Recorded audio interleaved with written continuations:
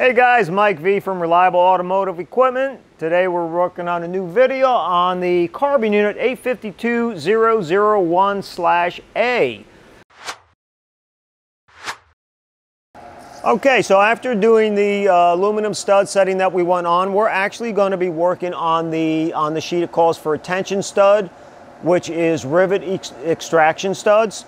So we're going to be doing a 6mm, and it calls for stainless steel on the chart. The amperage setting is going to be set at 600.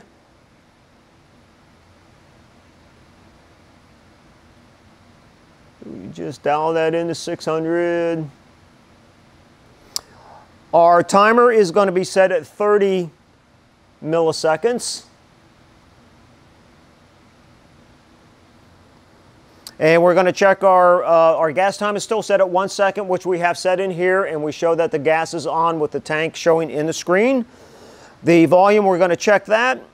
And we still have reverse polarity set up on the system for doing the studs.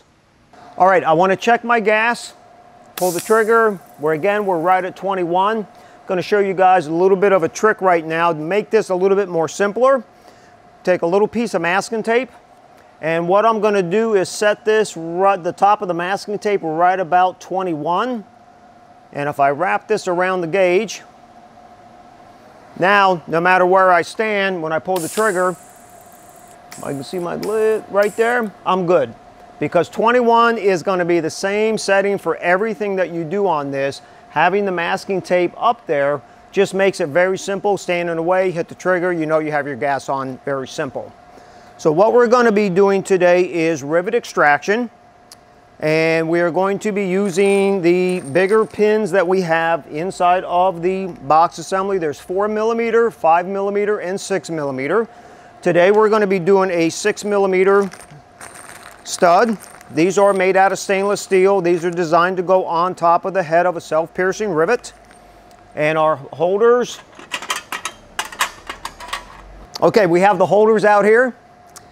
These are 4mm, 5mm, and 6mm. So I want to take one of the studs, put the correct one in. When we go to install these, this becomes a little bit different than when we were doing the regular studs. There is no screw adjustment on the bottom of this. This is bottomed out, and this is the way that it ends up sticking out. This is actually engineered. The company that makes these studs for the rivet extraction are actually designed for this piece so that when we put this into the gun assembly and we snug this up,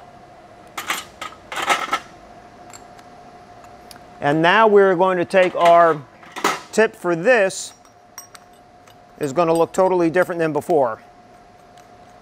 So that when we turn this on, or we get this turned into place, if we look across the top of it, we are still going to have our 2mm projection that it calls for on the chart.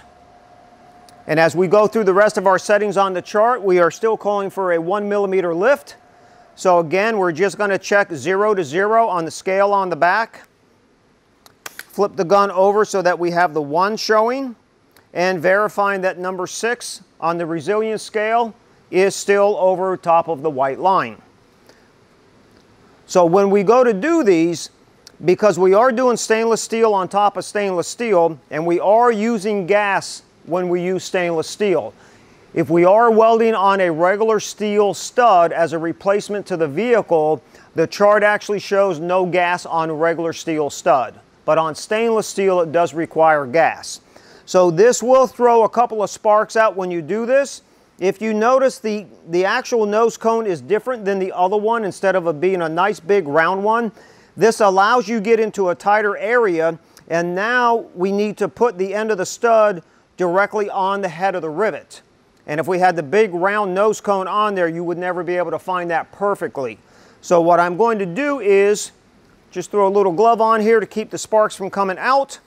But I'm going to show you placement of this on the panel, that I'm going to go right on top of the stud, push down on it. This gives us decent stability this way. But be careful of turning the gun this way, because if you turn the gun a little bit, you're going to weld on the shoulder of the bolt, the extraction stud, instead of in the center of the rivet. So I'm just going to put this right over the top, push down, and then give it a shot, and then pull straight up. So what that does now is weld that on the head of the rivet. And what I have here set up is the Express 800 with the extraction head on it, which is basically looks like a blind rivet head with just a much bigger opening. Instead of trying to hold the collar of the rivet down when you're setting a blind rivet, this is going to be big enough so that the actual self-piercing rivet will actually be able to be pulled up through there. So on this, we're just going to put on.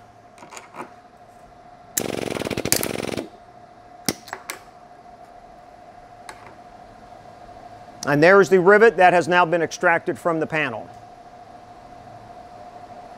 So with the rivet being extracted, if we do that over a complete plate, this is actually what it's going to look like.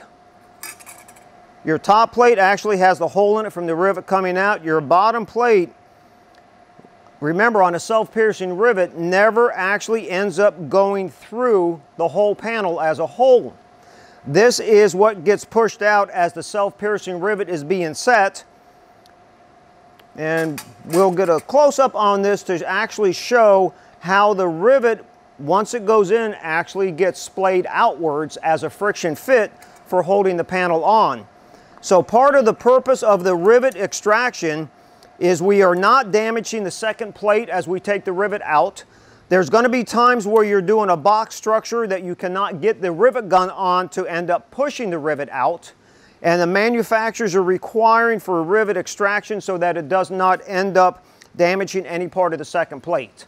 Whereas this can be reformed and then replaced with whatever rivet goes with their repair procedure. One important thing to throw in here when you're welding the extraction studs on for the self-piercing rivets, weld your first stud on and then try and pull it out with the rivet extraction tool.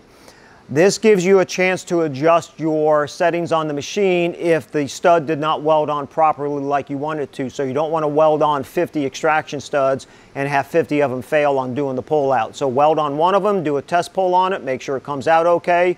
Your numbers are good, continue on with it. All right, guys, that wraps up the carbon unit. Any questions, give us a call at the number on the screen or on our website. Thanks, guys. Have a great day.